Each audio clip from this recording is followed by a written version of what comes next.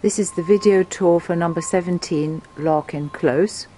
We're starting off in the small backyard, which is like a private garden for the flat. As you can see over there, there's a row of sheds, one of which belongs to the flat. Plenty big enough for a couple of bicycles or similar. Then this is the front door. It leads to the 2 ground floor flats, but it gives double security because you've got the first entrance door, the hallway, and then coming into the hallway of the actual flat. It's all laminate flooring and it's just been completely redecorated throughout.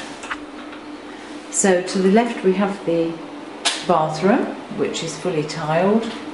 You've got a white suite, nice modern towel rail, a new extractor fan, and coming on round, full-size bath, shower screen, and a newish electric shower up there.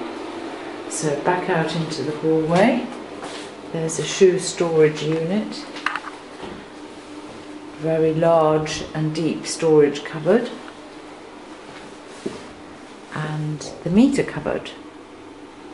Coming on round into the spacious ground floor.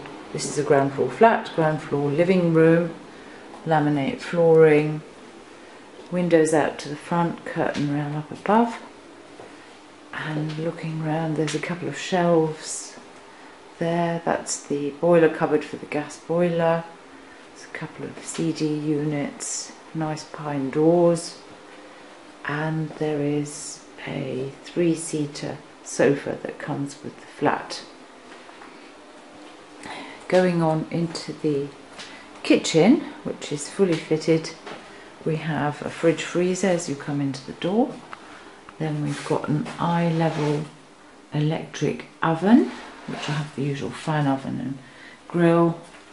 There's a nice modern gas hob with extractor fan above, a washing machine, and a sink unit overlooking the back garden.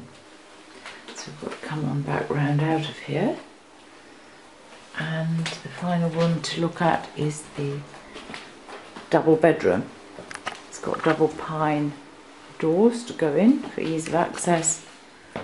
You've got a double bed, a tall chest of drawers, the window overlooking the small backyard, and there is a triple wardrobe. So the basic furniture is here. It's a nice comfortable modern flat, and there is parking out in the front. It's a cul-de-sac, so parking, as you can see, that's my car out there. That's where you park for the flat, and the council maintains the grass area, so there's not really any gardening. So this concludes our tour of number 17 Larkin Close.